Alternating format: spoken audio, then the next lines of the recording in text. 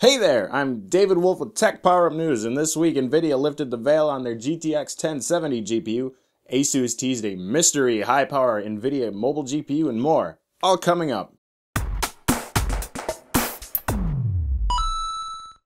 NVIDIA finally has released the GTX 1070 specs, and there's been a bit of a mixed reaction. The card is based on the 16nm GP104 silicon, with a transistor count of 7.2 billion. So just about one transistor for every living person on the planet. The 1070 features a total of 1,920 CUDA cores, a 25% cut down from the 2560 on the 1080. The card also still makes good use of the old 256-bit GDDR5. This has a few people a little grumpy. Though I'm not entirely sure why, as the 1070 at the time of launch will be a good $200 to $300 cheaper than the GTX 1080. Getting back to the details of the card itself, the core runs at a base clock of 1,506 MHz, with a boost frequency shooting it up to 1683. It also features 120 TMUs, 64 ROPs, 8 GB of that good old GDDR5, clocked at 2 GHz, 8 GHz effective, which sounds pretty swell, 6.45 teraflop single precision floating point performance, and all this on a pretty low 150 watt TDP. And if you go to the official product page, they have this cool mesmerizing graphic. Woo! I apologize. I guess NVIDIA knew that people's jimmies would be rustled, so they chose to omit this information from their paper launch 2 weeks ago. If the card really does hold its own against the older Titan X, then I feel NVIDIA has a winner on their hands. Having that level of performance attainable for $379 is pretty sweet. Though it's $50 higher than the GTX 970's launch price, I still feel dual 1070s and SLI will be a popular configuration for those that can afford it. The GTX 1070 will be available for purchase on June 10th, 2016, because next year is too late. Back on Thursday, AMD announced plans to run a press conference at Computex 2016 in Taipei, Taiwan.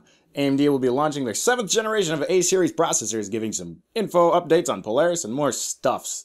The event will feature presentations from numerous big shots at AMD and will be streamed live by AMD at the link on the screen, right about here somewhere, and will be available to be rewatched later, just in case you couldn't watch the event live. I'm hoping AMD has something crazy up its sleeve for the event, with NVIDIA's Pascal chips looking so freaking sweet. Also, Vega 10 and 11, whatever they're freaking called, they're really far away. Please make Polaris look really good or something. I really hope it's good. It doesn't sound like it's going to be very good. Can you believe it's been 8 months since laptops with a fully fledged GTX 980 came out? Now Asus is teasing us with pictures and performance numbers of a GPU they're using in an upcoming laptop that's slightly faster than the GTX Titan X, codenamed GXXX. Gee, I wonder what it could possibly be.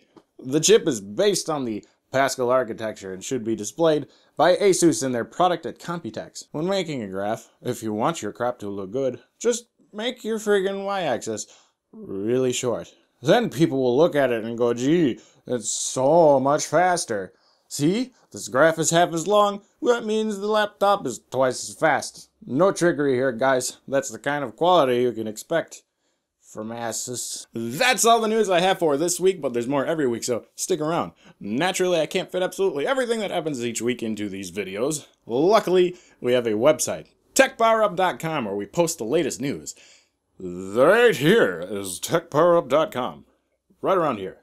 Also in that same vein, we have the forums, where you can ask questions, read up on other people's experiences with different tech, and you name it, and that is where this is gonna go. Click on these things. Go these places. Clicky, clicky. Goodbye.